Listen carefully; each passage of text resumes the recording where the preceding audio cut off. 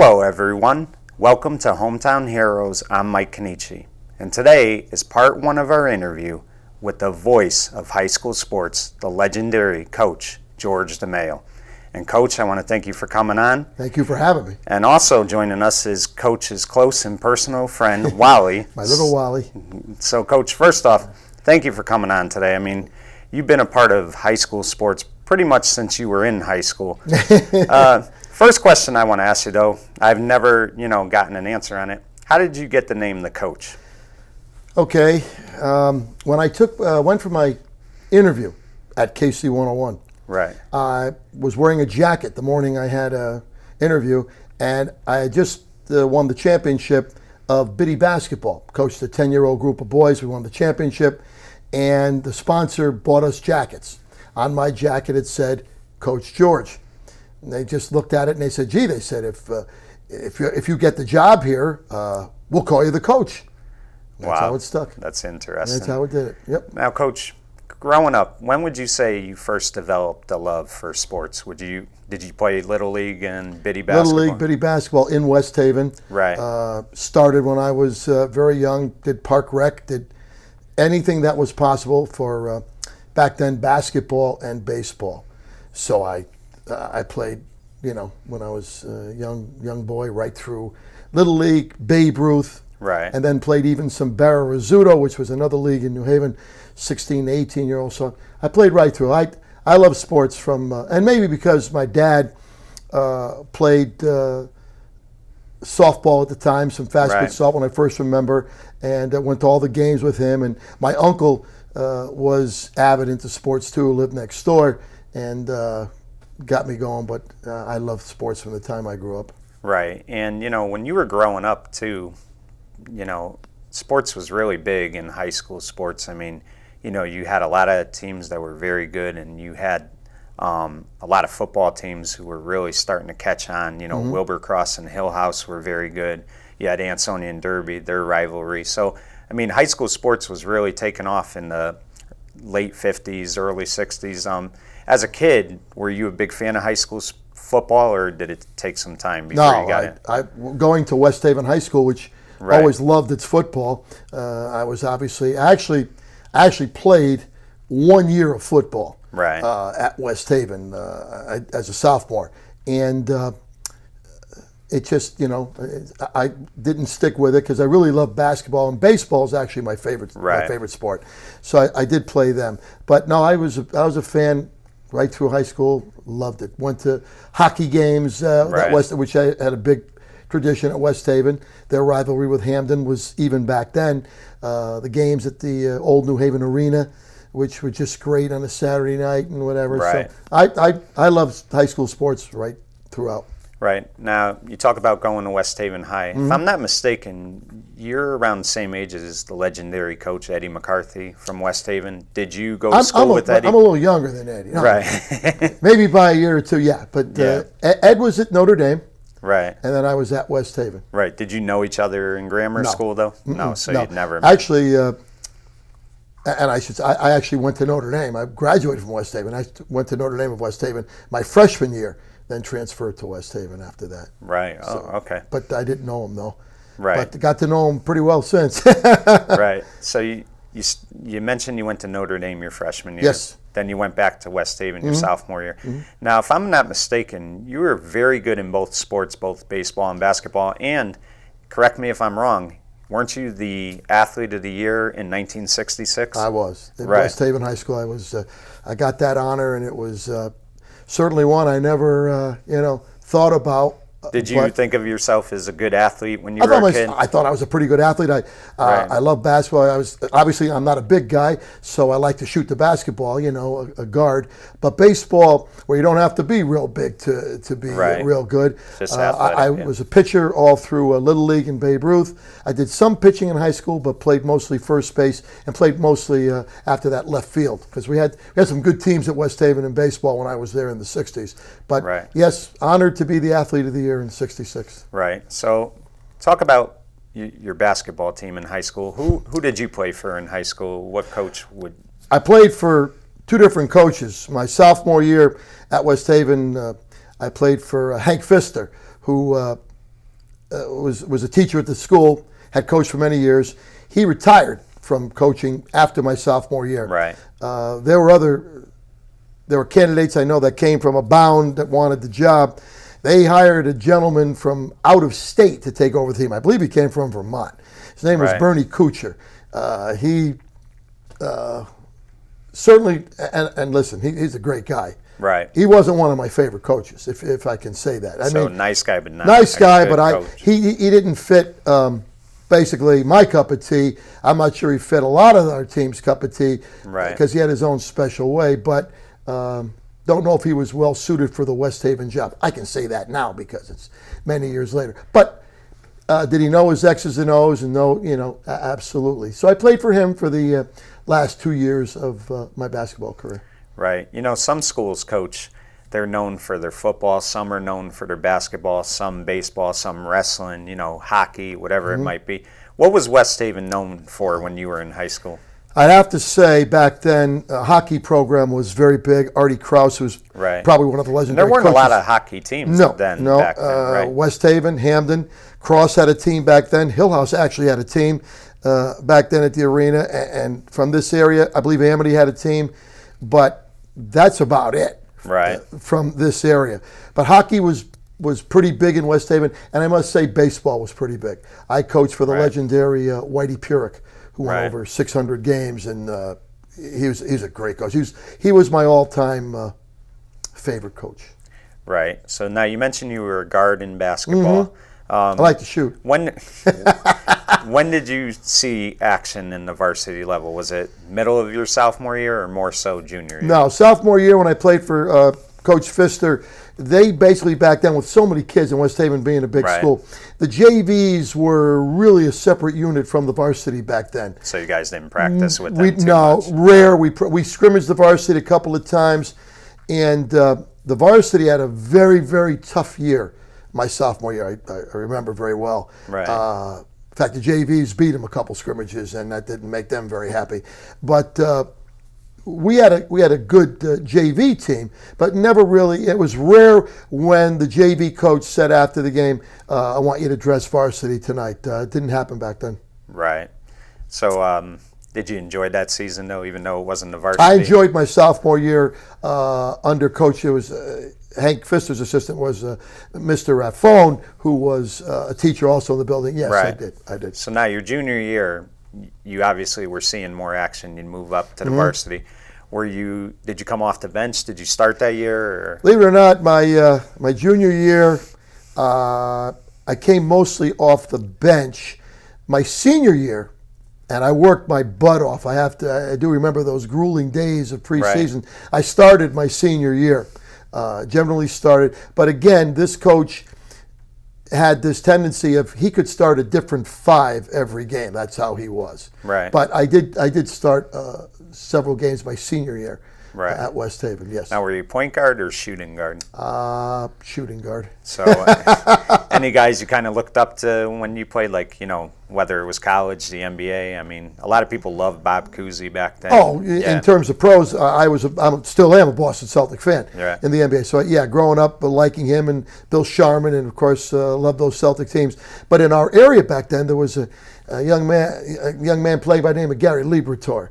Gary Liberatore played for the University of New Haven, who set every record possible without the three-point line. If there was ever a three-point line when he played at New Haven, he would have broken, it still would be standing his record. People don't realize that. I don't think the three-point came into effect till the 80s. Right. So, I mean, there are a lot of guys who probably, missed scoring over 1,000 points in their career by just a little. And if they had the three-point line, they probably are well over it. He lit it up for you. I got to see him play. Played for Coach Porky Vieira at New Haven. Right. And, in fact, still talk to Gary Liberatore now, as a matter of fact. Wow. I've had him on my show, and he covers a lot of high school football games. He's involved in coaching softball. So, yeah, he was one of the best. Back then, he was the player to watch in our area. You mentioned the Celtics. I get jealous sometimes because the Celtics and the Yankees, two of my teams, They had phenomenal runs. Mine too, also, yes. They had phenomenal runs in the 50s, 60s, and I always get jealous. My father got to see all that. I really didn't. Talk to me what it was like for you as a fan to watch those teams year in and year out win like they did, especially, the Celtics. They had Russell, who was unbelievable in that stretch. Russell, Cousy, Bill Sharman, yeah, Jim Tommy Musketoff, Heinsohn was even over Tommy there. Heinsohn, who was just great. Had Willie Knowles for a while after he left, after the Knicks, came over and was great with Boston. But K.C. Jones, Sam Jones, I mean, you knew them all. When they used to throw their shirts out at the court at the Boston Garden, it was all over. It was just a matter of when Red Auerbach was going to light his cigar back then. It was great. And as for the Yankees, my father, who is going strong today, even at 88 years old, is a diehard Yankee fan. And he used to tell me, growing up, he'd say, listen, and there are only 8 teams, obviously, in the Major Leagues and in the American League and the National League. And he said, there's only one team you got to worry about. Just worry about the New York Yankees, and we go from there. And growing up with them and their players, my idol growing up was Mickey Mantle. There was nobody like number 7. Everybody loved Mickey. I loved Mickey Mantle. I didn't care what I had heard even years later about him, off the whatever, because who knows what everybody else did as well. But on the field, with a couple of good pair of knees, pair of legs, this guy could have been, and he was something special to begin with. But when he got out and put in that batter's box, it was on deck circle. There was nothing like Mickey Mantle. I was in awe. I actually got a chance to meet him later on when I got into radio. Oh, really? I got a chance to meet him at a. That's a dream. And it was a dream, and it was at the New Haven Coliseum. As a matter of fact, he was involved in a baseball card show, and I was upstairs. We were doing a remote broadcast for KC101, and I was just taking a break, sitting down, and there was a knock on the door, and I opened up the door, and I'm going. He go, Can I come in here and say, wow. And I was flabbergasted then just to meet him. We had a chance to sit down and talk for a few minutes. I was just in awe. Still am. Right. And I would be willing to bet you were probably 12 years old when that big chase was going on with him and Maris. I was 12 years old, 1961. You're right. What was that like watching that all the time? Well, being a Mickey Mantle fan, I was rooting for Mantle, of course. Right. But Mantle got hurt late in the season and actually came out and said, I'm dropping out of the home run race. Right. Roger Maris, of course, I was so happy when he did it. Somebody did it. To see somebody break a record that had been in existence for many, many years was something special. Right. And I can still remember Phil Rizzuto's call on the air when he hit it. And Roger Maris was not appreciated in New York at all. He got treated unfairly by the press especially. He was definitely a nice guy. You could look at him and just say, he's actually somebody you should root for because, I mean, he played the game with respect and dignity. So he was all right. And I actually had a chance to read did an autobiography years later, which I read, called Roger Maris at Bat, and it was something special. It really was. But I mean, with Skowron and Bauer and Barra and Howard and Whitey Ford, who was another one of my, next to Mickey Mantle, being that I pitched a lot in Little League and I'm left-handed, and wore number 16 my last year of Little League and whatever. Whitey Ford, the chairman of the board, was my other idol when it came to Yankee pitchers. Right, and I bet the Brooklyn Dodgers were very big as well. A lot of teams love them. Dodgers and Giants, yes. Right, that's the other thing too. You get a little jealous about when I don't ever regret growing up in this era, but God, I always think, God, I would have loved to see the Giants and Dodgers when they were in New York, because New York baseball had to be something else back then. I can remember going to Yankee Stadium when I was about the 4th grade. My father took me, and I remember my mom going too, and she didn't go to a lot of games, but I believe it was the night they played the Cleveland Indians late in the year, and it was sold out. I mean, I don't even know if I could see that. My father had to keep picking me up, just because everyone was standing up. It was like 80,000 people that night, and it was something. It was just something else. Wow, that's crazy. Yankee Stadium, yeah, it was. So now let's get to your baseball career now in high school. You were definitely a very good baseball player. I love baseball. What position did you play in high school? Left field. Right. Pitched on the JV team, but when I got to varsity, strictly left field. And we had a couple of brothers that played for us back then, the Garbatini brothers, and people in the area know them, Neil and Augie, who were tremendous. When Neil, who played first base, pitched, then I came in from left field to play first base. Left field and first base were my primary positions, yes. Right. Now, how were your teams back then? Because you said West Haven was very good. I mean, you guys competed for... Oh, absolutely. Yeah. In baseball, we were, my sophomore year, we did very well. Again, didn't play a lot of varsity my sophomore year. Got called up, though, during the season because, again, with all the kids. The JVs, we had a great season. My junior and senior years, we did very well. We got knocked out in the state tournament. My senior year, we played the game at Naugatuck and got beat 3-2, I believe, in the quarterfinals. Oh, wow. So it was one of those tough losses. But we had some outstanding teams. Right. Now, your junior year, you strictly played every day, though? You were on the field? I started. Right, right. I batted second. Second, wow. Batted second. Yeah. I batted second. Yeah, I mean, West Haven's always had a rich tradition of great sports. I mean, Yes. It's a great town, too. It is a great town. It really is. I moved back to my hometown 2 years ago, I'm happy to say. And right. love going back It's home. one thing because you're not one to talk about yourself that much, I've noticed on the game. So for years, I'll be honest with you, I always thought you were from East Haven. And then one day I just remember you talking about being from West Haven. Mm-hmm. So that's one of the tricks of being an announcer is you don't want to ever seem like you're biased. So unless you told somebody, nobody really knew where you went to high school unless they knew you. Right.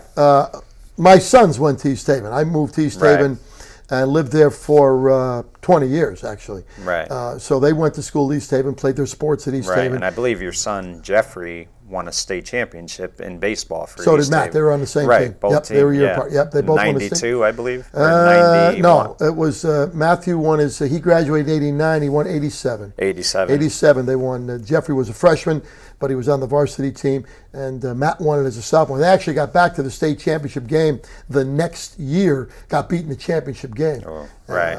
But explain that, I was going to get into that, but since we brought it up, explain to me what the feeling was like to watch both of your sons win a state championship. It was something I wish that I could have done. Right. Sometimes I say you live through your kids, and to Right. watch them.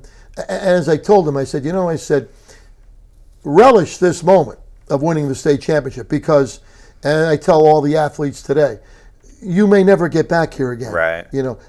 When you get that opportunity, just embrace it, because to be here, even if you lose, the fact that you got here and all the other teams in the state didn't, Right. is something special. And they were fortunate enough to win it, and I was very proud of East Haven. I was actually very proud of my boys. They actually went on and had pretty good careers at East Haven in baseball and basketball. Right.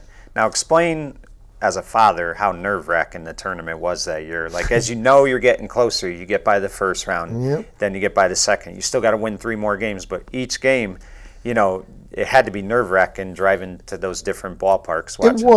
It was, but the team they had, and again, my son Matt was only a sophomore and, didn't play all the time, and Jeff was just a freshman, but the team they had that year was a very, very special team. Right. They had some outstanding players, and I didn't worry. You don't worry quite as much. You worry a little bit more if your son's going to be out there starting or if your son is a pitcher. Now, I worried a little bit more in the next couple of years because my son Jeff did a little pitching, not much, but they both started after that. And you worry a little bit more then. But, you die with every pitch. You die when they're at bat. But A lot of nail biting. yeah, there's a lot of nail biting, but it's all good stuff. Right. So now you graduate from high school, you go to Southern State University. Yep. You start the first radio station at that university. Correct. I believe you started in 1968, maybe? 68, yep. Yeah. So talk to me, when did you develop a love for announcing? When did you say, you know what, this is what I want to do someday? As much as you may not believe this, and maybe your audience won't, I actually developed it back in grade school. Really? Because when I used to go outside, and I had a big backyard where I lived in West Haven, Right. and I had a porch, I used to throw the ball against the porch and play simulated games. Right. But while I was playing the game, I announced it. Really? I actually announced it. I said, now batting, and I throw the ball against the wall, and it would be a ground ball. I'd say, ground ball, hit the short, Right. McDougal up with it, maybe for the Yankees, throws the scour, and in time, and I'd actually have a pad. I'd keep score. Wow. Yeah, I learned how to keep score for baseball games when I was 7 years old. My father taught me how to keep it, and I've been keeping score for games ever since. But actually, knew I loved to announce back then. Announced all the games. Did it through when I got out of college, and then did some cable work before I actually got into radio. The cable, local cable access channel. Right. I actually did some games on the cable access, some basketball games. I did some baseball games, and did some announcing then. But in terms of college, I actually was in the student union at Southern one day, just casually walking by. Right. And I went up to the window. A couple of gentlemen there that ran it, Mr. Remillard and Mr. Caliendo, can still remember them. And I said to them, gee, I said, Southern Connecticut was playing Central Connecticut back then. That's who their arch rival was back then when Central was in Division II. And they were playing the last game. And I said, gee, is there any way that this game can be broadcast, or is there a way we can hear it if you can't make it?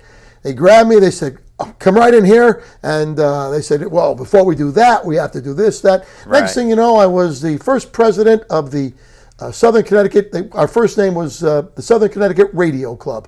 Right. And we had a meeting set up with all the prospective guys and gals that wanted to be in radio. Wow, that's unbelievable. That's how it started. That's crazy. Now, was there anybody that you emulated that made you, start announcing in your backyard and stuff like that? I know Mel Allen was big back then. You just said it. That's what it was. He was the Yankee announcer at the time. Right. Mel Allen, Red Barber, Jim Woods. But Red Barber didn't like his. But Mel Allen, when he got that excited and called home runs, he was unique. So he had a great voice. He had a great, and actually, once again, had a chance to meet him. When I was in radio too, and got a chance to talk to him. He had his own style, and I think that's what you have to have. You have to have your own little niche, your own little style when you announce. And he was again my guy. Yeah, I mean, one of the best calls I ever hear. Obviously I didn't see it, but they show highlights. Is when he always says conditions are fair today, but you could rest assured for these ball players, it's mighty hot. And I used to love hearing that stuff. I mean, he just. He definitely was the voice of baseball, I think. And Vince Scully, of course, with the Dodgers. And Vince he's still going strong. And sounds just as good. Yeah, you wouldn't have a chance to listen to him on the MLB audio cuts, and he's great. Right. Now let me ask you this: was there a part of you that would turn the sound down and announce the Yankee games when you got into it? I mean, I must admit I did that. I did that, and not only that, but I would always, if the Yanks were on TV. I would keep score in my book. Wow. For games on TV. In fact, my cousin to this day started doing it after I did it for all Mets games. I did it for the Yankee games. Wow. I used to keep score. I used to love it. That's love crazy. Keeping score. Right. Now, radio and TV are a lot different. People don't realize. Radio, you have to paint the picture. That's correct. TV, you just have to make the call when the ball gets hit to left field or the quarterback throws the ball. Explain to me how challenging one is compared to the other. But see, it is. It's a completely different world. Like you said, I love painting pictures. And remember, in radio, I can paint a picture as good or as bad as I want to make it. I can make the error by a shortstop, or a bad shot by a guard, or a bad pass can make it sound, or a penalty, or make that the pass maybe what I call a folly floater, one of those bloop passes, or is it a tight spiral? You can paint any picture I want. Right. And that's the beauty of radio.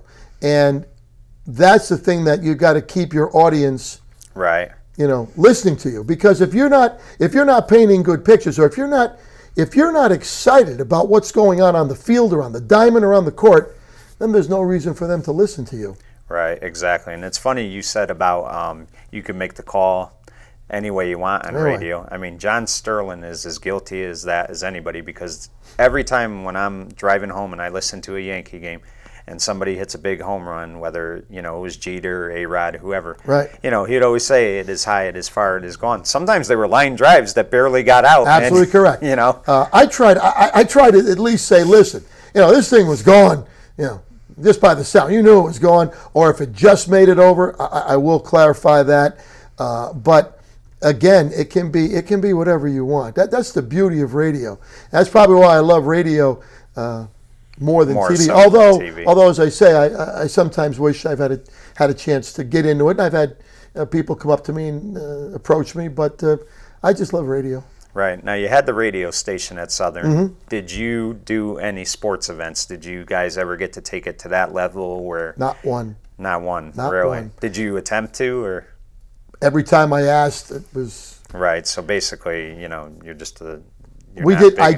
I did do sports on my radio program, Right. obviously, but they basically, for the time I did it, was a music station.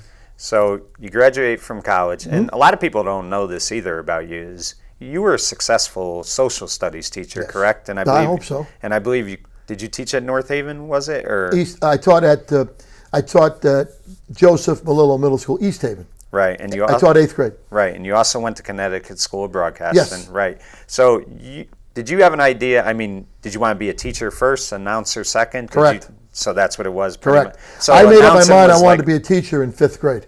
Really? 5th grade. I loved my 5th grade teacher. I wanted to be a teacher then. I never changed my mind right through high school and college. Someone asked me, I want to be a teacher. Right. And never changed. Never changed. So you graduate from Southern, Mm-hmm. and you get out of college. When did you say, you know what, I want to get into the broadcasting field? When did you go to Connecticut School of Broadcasting? Went to the Connecticut School of Broadcasting. Wow. I have to think about that one for a minute. Went in just after college, after I was married. I got married right out of college. Right. And I was actually married with a couple of kids and decided I wanted to, you know, in the late 70s maybe. Right. And actually, yeah, the late 70s. And went to the Connecticut School of Broadcasting because I'd heard about it and I knew it was pretty good. But I can remember to this day, my wife and I have been married we've been married 46 years. Wow, congratulations. Yeah, thank you. And she told me when I came out, she said, you take a little interview and then you do a little read. She said, I know you're going to get a job. I know they're going to take you in the school. I know it. I just know it. Right. I said, how do you know it? She goes, I know it. And sure enough, they took me in the school.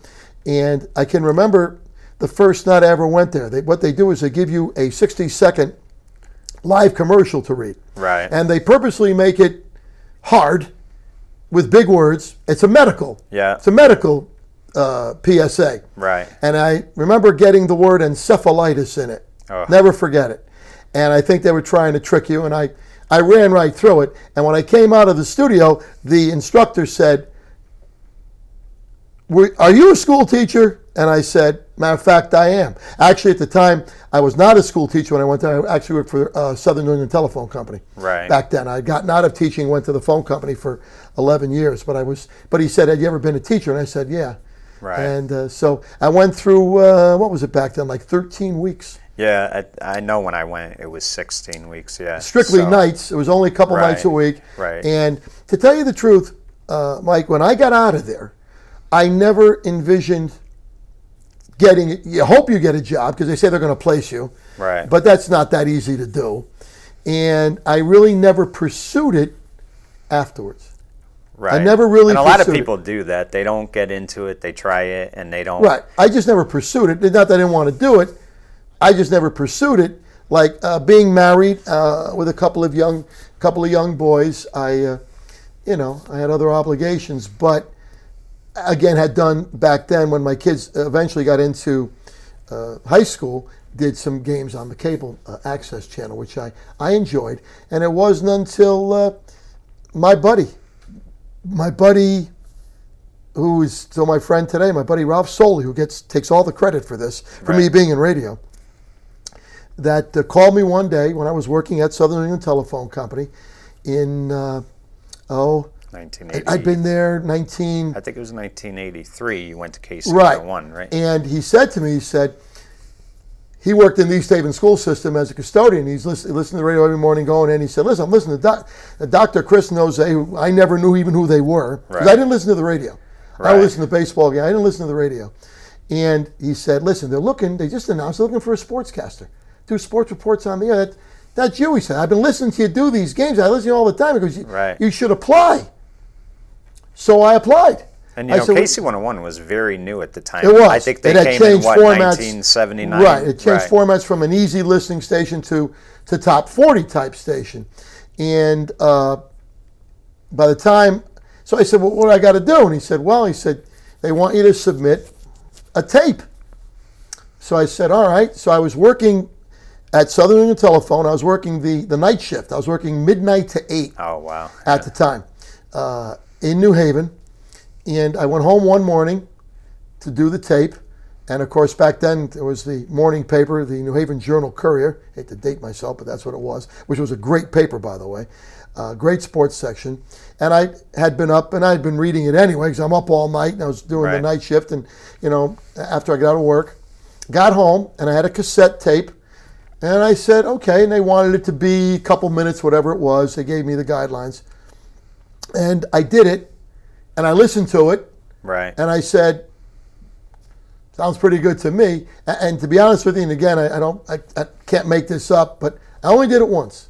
Really? Only did it once. I did it once, and I said, because once I started erasing and going back, I did it once. It sounds pretty good to me. And that was it. Sent it into KC101, and within the next few days, got a call from KC101, and they said, you're one of the 5 finalists for the job. They were going to have 5 people. They picked 5, and they said, your final interview will be a sports report on KC101.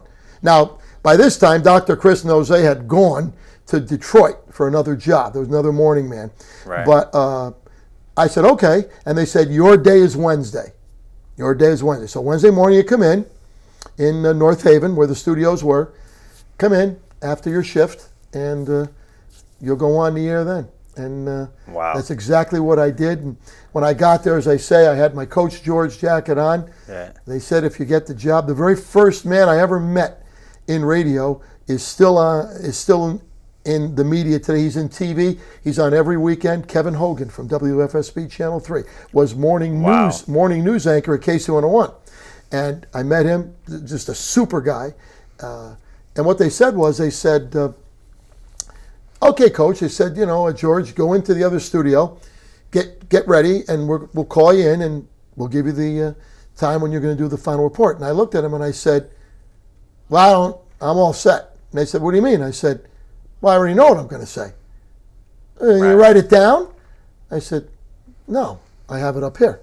Right. And so they said, wow, no one's done that. So I went on the air with no script, which is I do a lot of times to this day. Don't need it.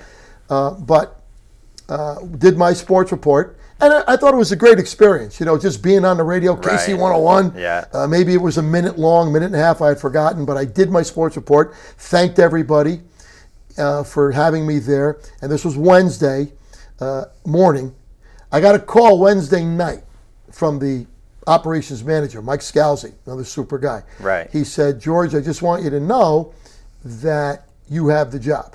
That's unbelievable. So they didn't even wait a couple of days. That was it. Well, they had the 2 people come in Thursday and Friday. Anyway, they had to do that. Right. But they said, we basically are going to give you the job. And I started the Monday after Thanksgiving. I always remember when it was because the holiday was coming up. Monday after Thanksgiving in 1980. End of 83, because I remember being around. My first Super Bowl I talked about was the one in 84. So and that's 30 some odd years later, I'm there. That's unbelievable. And you kind of had to alternate your sleeping routine and stuff, because you probably had to get up 4 o'clock in the morning back then. I was still working midnight. I didn't leave. That was only part time. Oh, so I actually worked all night. And then went to KC101. Yeah. And the thing that was unique was, you were on a station that was FM radio, and usually sports doesn't make it on FM radio. You don't have a sports guy giving updates. KC101 kind of implemented that, especially when you got there. Right. And the other thing is, too, one of the things you learn when you're on like a morning show like that and you're giving reports is sometimes the DJs are going to kind of like, they're partially serious. They're not. They're joking around and stuff. So, your report could get interrupted possibly. But that's one of the things I always noticed. And I always go back to I remember when Glenn Beck and Vinnie Penn were on the air, and they used to always ride Matt Feduzzi, the poor guy. They did it right. They did it in good fun, but you would do your sports reports, and they wouldn't bother you at all. They would let you. Well, not all the time. You're right. The morning man that I worked with when I first started was Jay Stone. Right. Jay basically, and again, no knock against Jay Stone. He was on the air. He didn't follow sports a lot. Right. So he couldn't interrupt me because he wouldn't know what to interrupt with. Right. Dr. Chris Nose came back from Detroit, didn't work out, and they took him back, and I ended up working with him, maybe best people I've ever worked with. It was some of the best times of my life. And when I used to start do my high school sports, when I started implementing high school, Jose decided he was going to interrupt all the time. And I basically said to him one day after one of my reports, Dr. Chris knows, I said, listen, I respect you guys. They were talented guys. Dr. Chris was a super guy, still is. Right. And I said, but I want you to respect what I do, or I'm going to have to get physically violent with you. And I basically threatened him. That's a true story. He'll tell you. Really? Yep. Wow. I mean, to the point where I said, listen, you don't understand. This is fun for me. Right. I can go back to my job at Southern New England Telephone, not have a worry. You're going to be in some pain. You won't be able to talk on the radio. And I went over to the general manager of the station and told him what I had done. I said, listen, just to let you know, here's what I did. And he started laughing. And I said, what are you laughing? He said, because a lot of my salespeople and my people here are afraid of Dr. Chris and Jose. Really? I said, really? I'm not afraid. Afraid of what? And I hate to tell you, from that time on, he came to, and I know he respected me anyway, and we're still dear friends today. Right. To the point where we became best friends outside the station. He included me on a lot of his bonuses and rewards, which I never got in my contract, because he had a big contract back then with KC101. And I must say he was just to the point where I became legal guardian for his son till he was 21 years old. My wife and I, yes. Wow. Just in case anything happened, he said, I want you to be my legal guardian. That's awesome. Yes. And we became great friends. And Glenn and Pat, basically took off when they became a team, as did Glenn and Vinny. Yep. But Dr. Chris really got that station off the ground. Dr. Chris knows he was the guy in the state, especially outside of New Haven. Danbury, Waterbury, huge. The guy in New Haven that I ended up working with, and you said was big in New Haven, was Ron Romer. Okay. Ron Romer was the man in New Haven. Here he is on a 5,000 watt AM station and kicking butt in the ratings against all the FM stations around. Right. And he did it for 35 years. And I had the pleasure of working with him when he was on in mornings on ELI. And it was I've worked with a lot of people, let's put it that way. So basically, I think it was either the 84 or 85 season, KC101 wanted you to start getting involved with the high school football. They were having you, talk about games of the week and things like that. So they wanted you to go into a new direction with their station and really kind of cover the high school sports. Give them to me. Right. I'm the one who brought it up to them to have them so consider. You brought it up. I brought it up to have them consider doing more local sports. Right. FM station, though, was a 50,000 watt station. The thing I had to get in my mind is that it wasn't just West Haven, East Haven, New Haven. Now I had to think statewide for KC101, which was an interesting experience. Because you were going to a lot of different games back then. I started in the spring. I started in April of 1985 as my official. I actually did a year and a half of part-time, working 2 jobs. Right. I actually went to Dr. Chris at the time, and I said, listen, physically, it's beating me up. I'm getting up early every morning. I've got to come in here and do my work. And then after going to work, I had switched to days then to another job. Then run off, and I mean race to work.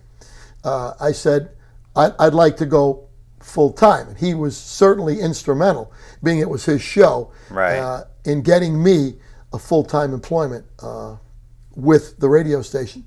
And I can remember starting in the spring, and it was softball season, softball and baseball, and the very first game, it's funny, I have a pretty good memory, my wife, of things.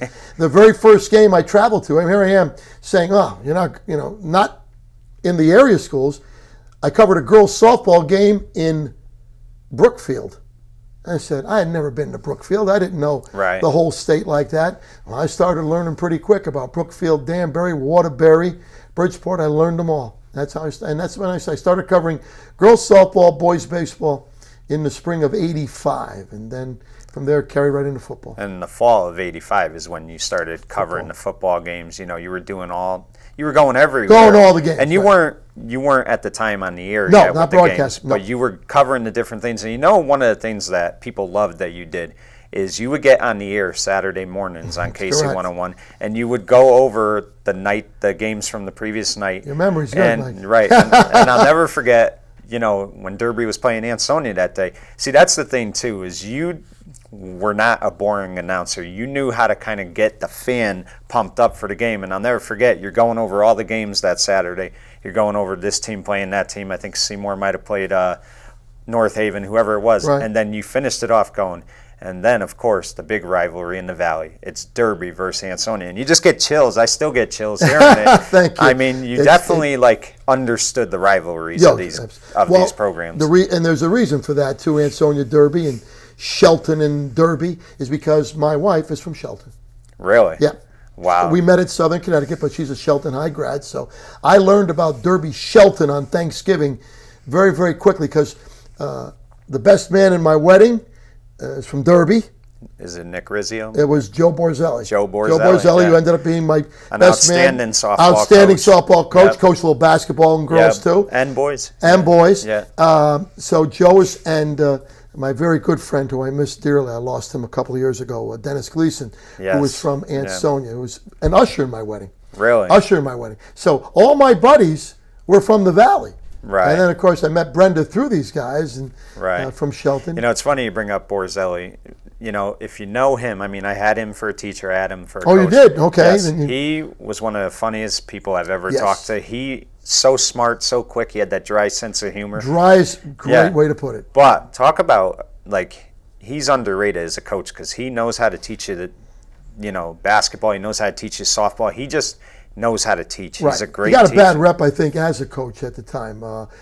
Maybe for he did win a state title and stuff. Oh no! I was thrilled. I was thrilled because one of his assistant coaches, a dear friend of mine, Joe Musanti, who was just one of the best pitching coaches I've ever met. Right. In fact, till up to the last couple of years, I would send any girl that wanted to learn how to pitch to Joe Musanti. Yes, he was unbelievable. Yes, indeed he was. Yeah, and Borzelli, he was just he was my best man. So I was best man in his wedding. He was best man in mine. Wow. See, something you learn. I never knew that. Yeah, we're great friends. Right.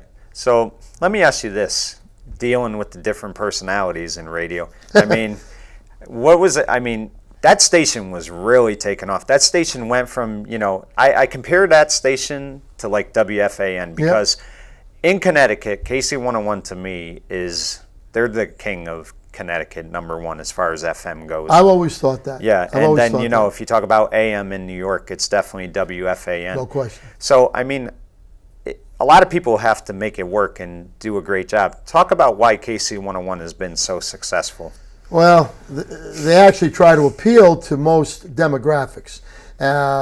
They've changed over the years too, but I think they know what they can zero in on and what audience they need to get, and that's important. Right. Because obviously the ratings mean a whole lot in radio. You know that it's a business like anything else, and when they've needed to make changes over the years, they have. I think sometimes they made them maybe in haste, but for the most part now with on Case 101, even to this day, Elvis Duran in the morning is huge.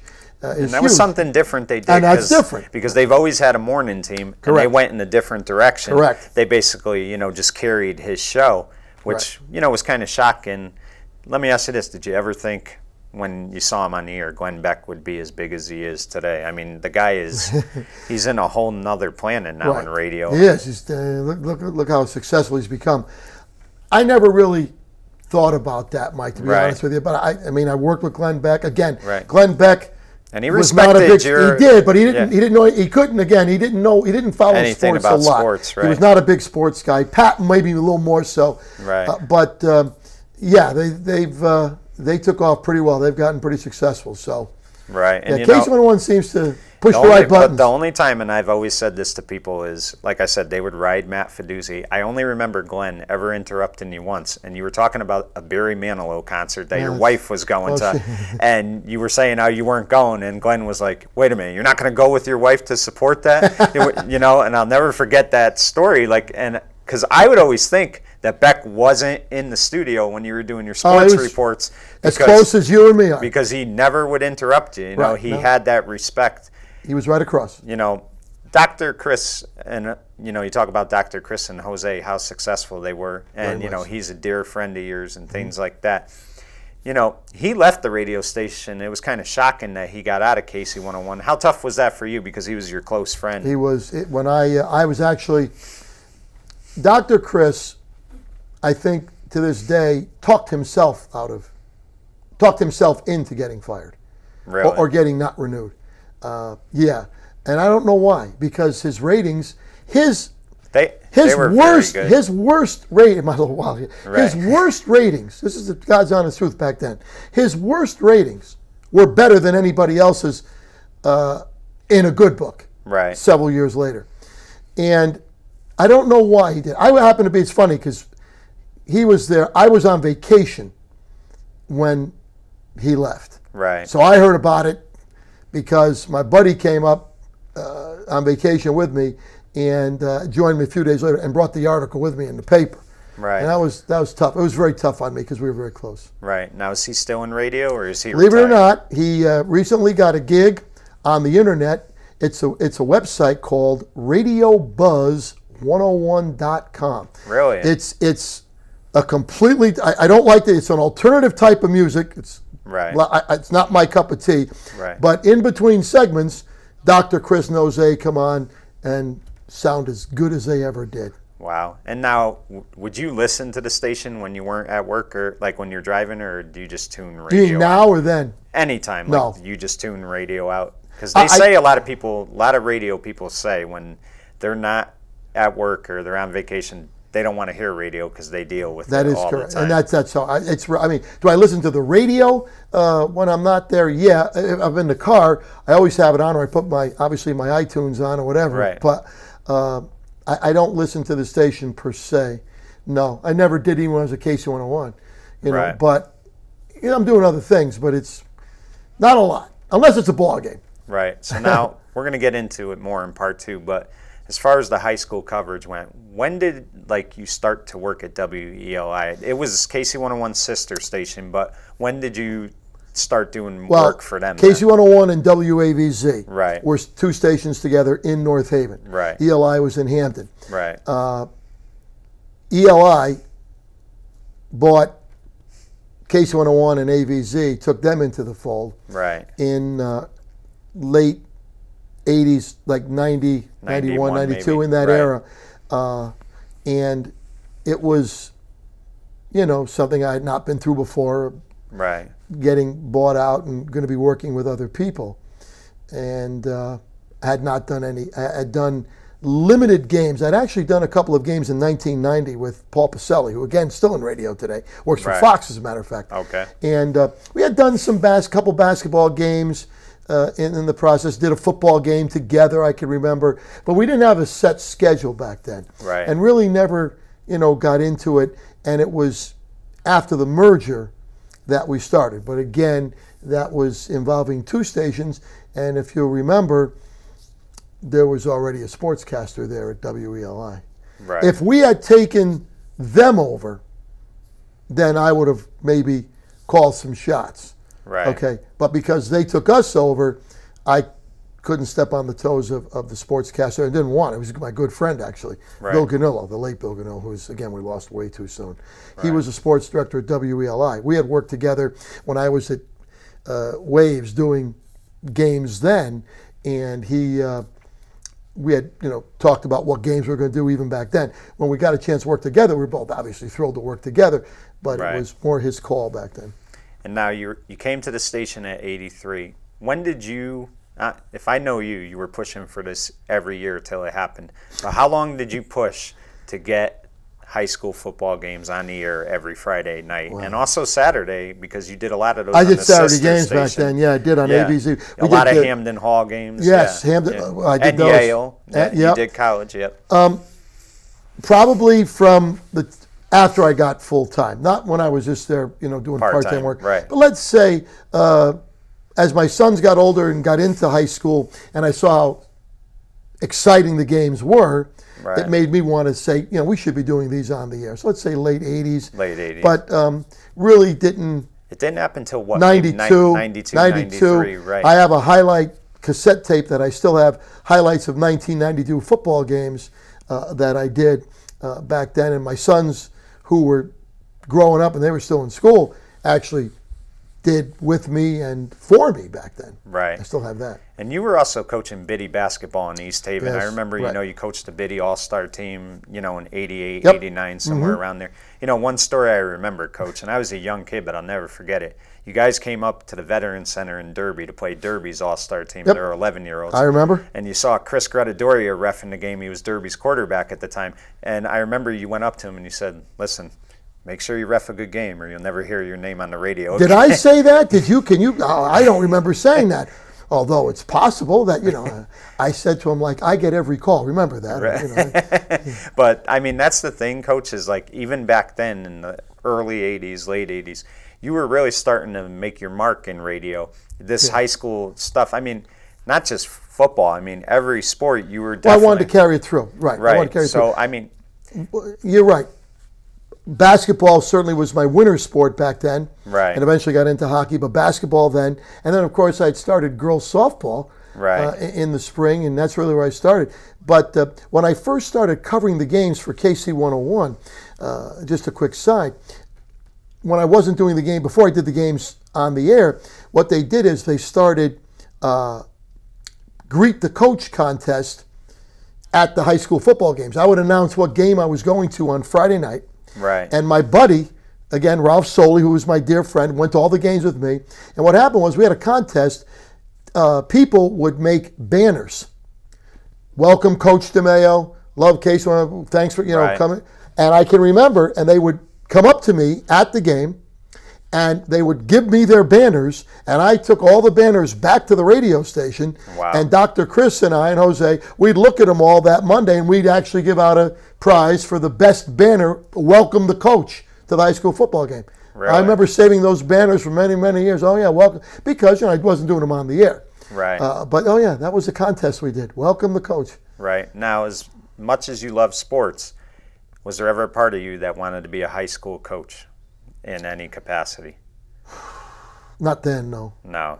I didn't get into. I had a lot going on. I didn't want to get into coaching until I'm not sure I ever wanted to be a high school coach, but when my son got into coaching, certainly the thought crossed my mind of coaching with him, and that's when I coached high school. Wow, Coach, part one was so much fun, and thank you. We've got more to come, folks, because we are going to hear all about the high school sports that Coach and his crew did for the last 25 years, I believe, and that's coming up in part two. Until next time, I'm Mike Cannici for Hometown Heroes saying good night, everyone.